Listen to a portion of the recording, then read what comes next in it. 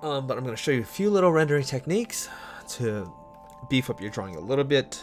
Since this is a graphic drawing, all the shadows look pretty good with these hard-edged shadow shapes, really sharp-edged, and you can leave it like that, and it actually looks really nice like this. But if you want to get things to look a little bit more rounded off, get a little more 3D feel, you can take your blending brush, and that's this little double droplet icon here.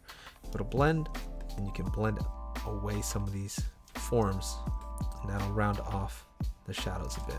But because I really like the graphic shapes, I don't want to overdo it, otherwise it's going to start losing its charm and we start to cross over to realism territory. So we try to find that happy balance. But yeah, we can go through this whole picture just rendering things out, getting these nice forms. The next thing we're going to talk about is locking transparency. So we have all of these layers with all of these different colors for a reason, so that we can, number one, be able to change up the colors of each individual object. Number two, so we're going to lock the transparency, and it's this transparency symbol with a lock on it. So I'm going to go straight to the jacket. I'm going to add some tones. I'm going to use a slightly darker color and brush in these shadow shapes here. Now if you wanted to adjust those colors so that they're not so blue, well, you can't really do that anymore because it's on that layer. But if you wanted to have the ability to change it, we can do it on another layer, and we'll make that clipped down to that jacket layer. So now this layer is subordinate to the jacket layer only, and it's going to be clipped to that. So whatever we put down, we can later adjust it. So I'm going to click on the green and slightly darken it, very subtle. Let's get this subtly darker green. So you can see we're starting to again cross over to that more realistic territory where things look a little more rounded off, a little more 3D.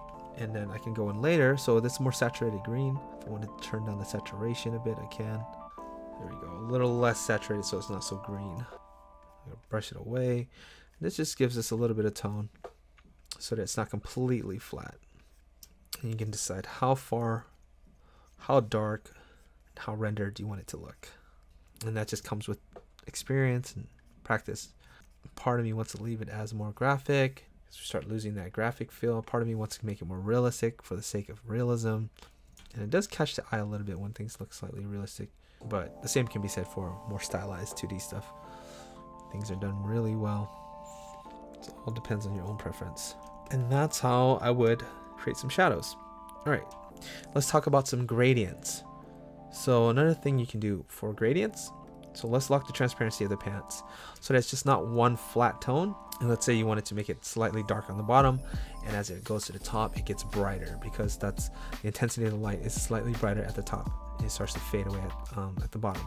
So using our soft airbrush, we can click on this shadow color here, just add some slightly darker tones on the bottom, and that's enough to give it that nice gradient where it looks like light is slightly dark at the top. You can do that with the jacket, you can do the shoes, the hair. You can do it in reverse. So for the hair, we can lock the transparency and choose the hair color and go slightly brighter this time so that it's slightly brighter around the center here, and that gives it a nice glow.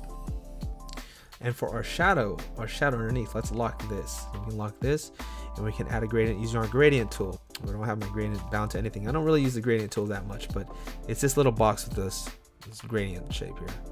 And this goes foreground to transparent. So this is the foreground color, and it'll go to transparent. So right now it's on brown, so it should go from brown to blue. So the blue area means the area that it doesn't touch. If you go this way, it should go brown in that way. So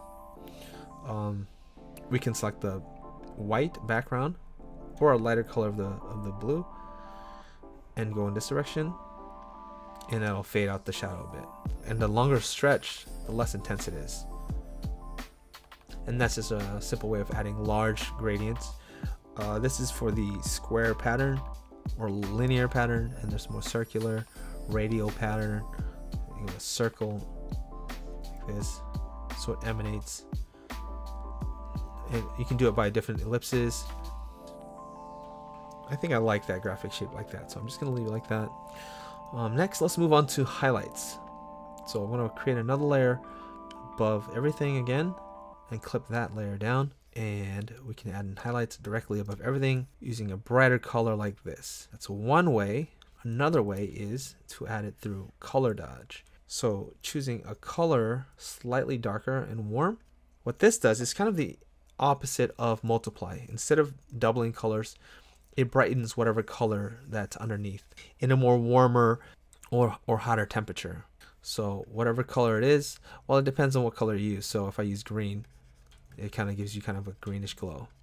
But the color that I want is kind of a desaturated brownish red to give us this kind of warm light source. Since our shadows are cooler, using kind of a warmer light source is nice.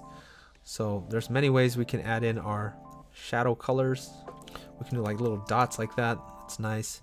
You can do like little lines like this. You can do a combination of both. That's nice too. Some people like to simplify it even more than that, just by doing like a line shape. Some people like to do little zigzags. So I prefer to do it more of a dotted kind of line, maybe a combination. Again, you just gotta play with it and see what you guys prefer. Since we are going with a more graphic shape, we want to kind of keep it semi-simple. And you can also change the colors of the highlights by locking the transparency.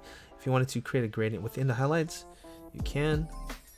You can change the color around here and lock the transparency and just graze over it in areas like this, so that they're less warm, so it can emanate a little bit more warm towards the center here. And you can also play with different blending modes. Add glow also works really nicely to compare, undo, redo.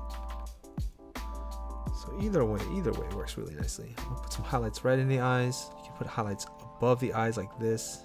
You can hit this whole area here. And that's how you would add highlights.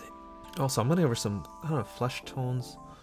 So with a gradient brush, I'm going to go in here. Let's go slightly more orange, a little bit more rosy.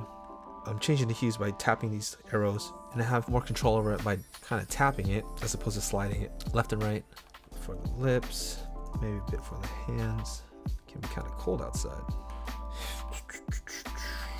Well, don't forget the highlights for Doggo. Let's get some highlights for Doggo here.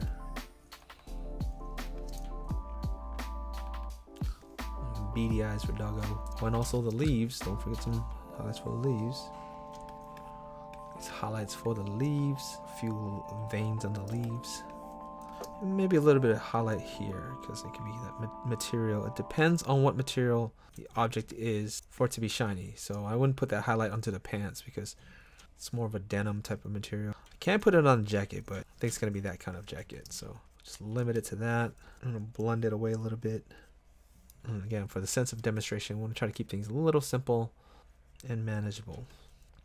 And then lastly, I want to add a highlight into the eye, but have it also affect the lines. So having it as a blending mode, you'll see that it doesn't quite make the lines completely white. So I'm going to create another layer and set that to really bright white and make that the highlight layer, the specular highlight layer. So you notice how the color goes right over the line. So anything I go over, it just goes over completely opaque.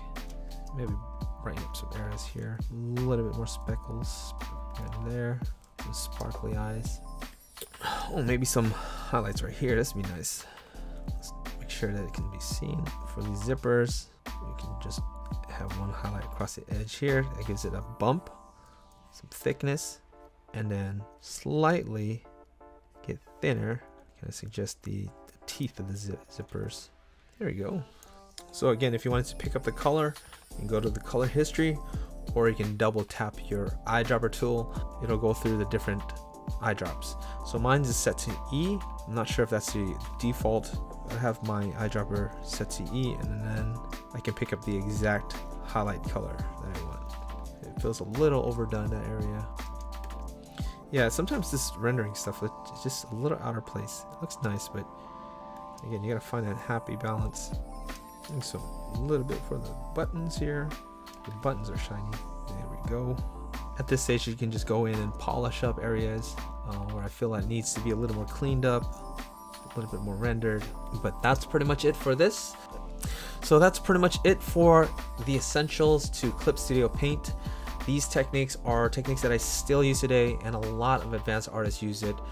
the exact same process. This technique is only limited to your imagination. You can take it as far as you want to go and go into crazy detail, but this really is a great starting point. So take it, run with it, practice. I'm JettyJet, and you can follow me on all my socials at TheJettyJetShow. But until next time, take care, and as I always like to say, bada bop boom, pieces.